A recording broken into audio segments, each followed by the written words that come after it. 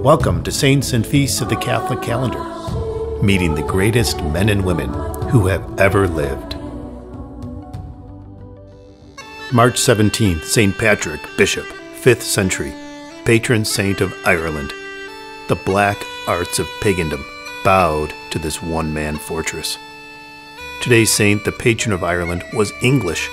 He was born in an unknown year to Catholic parents in an educated home in Roman Britain. His father was a deacon and his grandfather a married priest. When he first went to Ireland, he did not go willingly. He was kidnapped by pirates at the age of 16 and enslaved. He went from the warm embrace of his home to herding pigs, exposed to sleet and cold, starving on the rain-soaked coast of rural Ireland. Times of great danger and deprivation are often times of great grace. In young Patrick's years of isolation, cold, hunger, and loss, prayer was his only nourishment and comfort. His captivity turned a boy into a man and transformed a tepid Christian into an ardent soul burning with love for the Holy Trinity.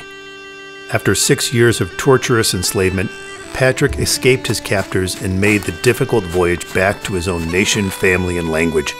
But the Irish were never far from his mind. One night, he had a dream. Patrick sees a man he knew in Ireland named Victoricus approaching from the west. Victoricus holds countless letters and hands one to Patrick.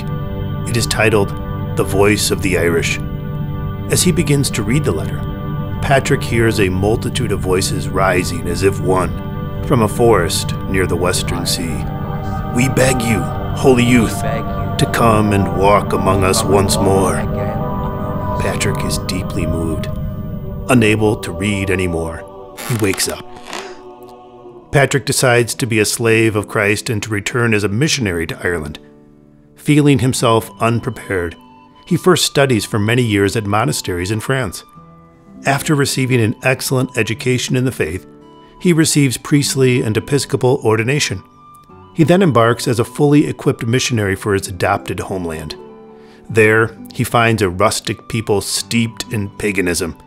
It is not today's paganism, well-read, superior, and too sophisticated to believe in religious mythology. Real paganism, the paganism of remote Ireland, called upon dark forces to conquer the white spirits and angels of God. Real paganism casts spells, calls down lightning from the night sky, mixes potions to poison its enemies, and forms flames into swords for battle. Real paganism invokes the devil because it knows Satan keeps his appointments. This is the dark paganism Patrick finds lurking in the foggy hills and bogs of his new land. 5th century Ireland had a deeply entrenched, richly layered culture of pagan worship, and Bishop Patrick used his crozier like a dagger to stab it right in the heart. St. Patrick converted the Irish, one tribe after another. He matched the tribe's preternatural forces with supernatural powers. There are numerous anecdotes of dubious historicity describing how Patrick turned an enemy into a fox, converted his walking staff into a tree, or drove all the snakes out of Ireland. These tales illustrate a deeper point. St. Patrick had command over creation itself, and used that power to communicate the truth of the Christian God who created creation. Nature itself shows us how three can be one. Three divine persons in the one God, Father, Son, and Holy Spirit. There is no doubt that St. Patrick harvested an immense number of souls.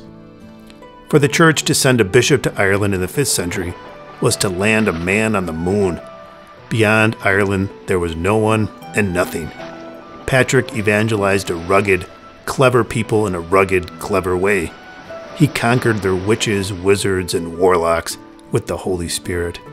He vanquished their incantations, potions, demons, and sorcery with the powerful brew, the body and blood, soul and divinity of the Son of God in the mystery of the altar we call the Blessed Sacrament. He overcame the black laws of pagandom with a protecting God who walks always and lovingly at our side. Many centuries of saints, abbots, missionaries, scholars, and monks set sail from tiny Ireland to traverse the globe in service of the gospel. They owe the rich Catholic culture of their homeland to that mighty pillar of faith known as St. Patrick. St. Patrick, Apostle of Ireland, assist us through your intercession to trust in the raw power of God to conquer evil. Give us confidence to confront evil spirits, however they may show themselves, so that the peace of true religion may reign where it does not reign now. Amen.